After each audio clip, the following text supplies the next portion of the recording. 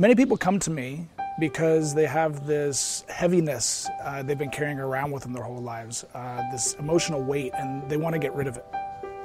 This heaviness is made of the same stuff in all of us. It's made of negative beliefs about ourselves and about the world, and it's made of dysfunctional ways of thinking.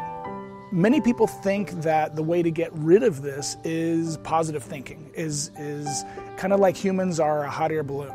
That if you keep giving it more and more fuel, if you keep giving it more and more positive energy, then it'll keep you up and it'll prevent you from drifting downward.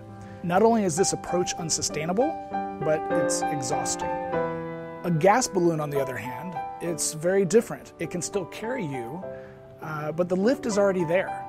I think this is how humans really are. We're born optimistic, curious, and driven.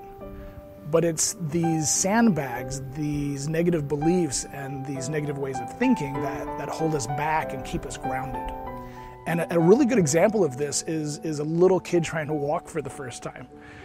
At no point does that kid just sit down, cross his arms, and go, no, there's no way I'm going to walk. Because he hasn't learned any limitations yet. So he just keeps going and keeps working because there's nothing that's between him and the thing that he wants. So later in life, we learn these limitations. We learn I can't, or I'm not enough. So just like the sandbags that keep the gas balloon grounded, these beliefs and these dysfunctional ways of thinking, they keep us from our full potential. The only way to progress in a long-term sustainable way is to simply cut the sandbags free. The unhelpful thought patterns, they have to go. That is how you really get results. That is how you rise.